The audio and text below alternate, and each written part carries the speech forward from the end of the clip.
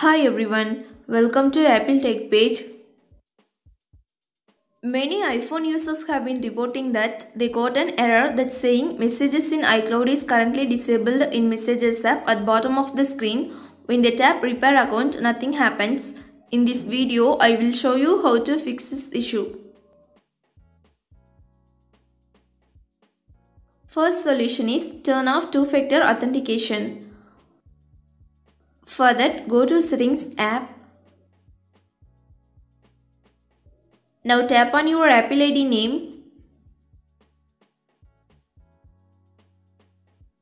Tap on Password and Security. Here, turn off two-factor authentication. Now check if the error is going or not. Second solution is disable and enable iMessage. To do this, launch Settings app. Find and tap on Messages.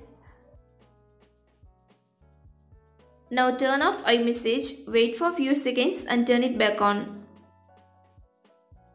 Third solution is force restart your iPhone.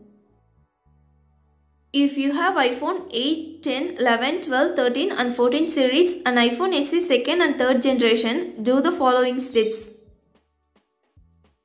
Quickly press and release the volume up button. Next, quickly press and release the volume down button. Finally, press and hold the side button until the Apple logo appears.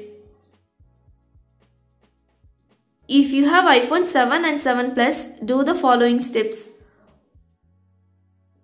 Press and hold the side button and volume down button at the same time until you see the Apple logo.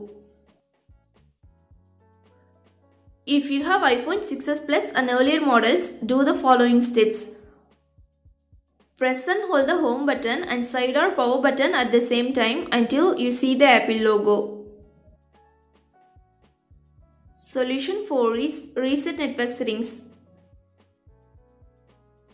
Resetting the network settings resets your Wi-Fi networks and passwords, APN and VPN settings and cellular settings. For that, go to Settings app. Next, tap on General. Now scroll down the screen to bottom and tap on Transfer or Reset iPhone. Tap on Reset. Select Reset Network Settings in the pop-up window. Enter your iPhone's passcode to go to next screen. Here, tap on Reset Network Settings to confirm the process.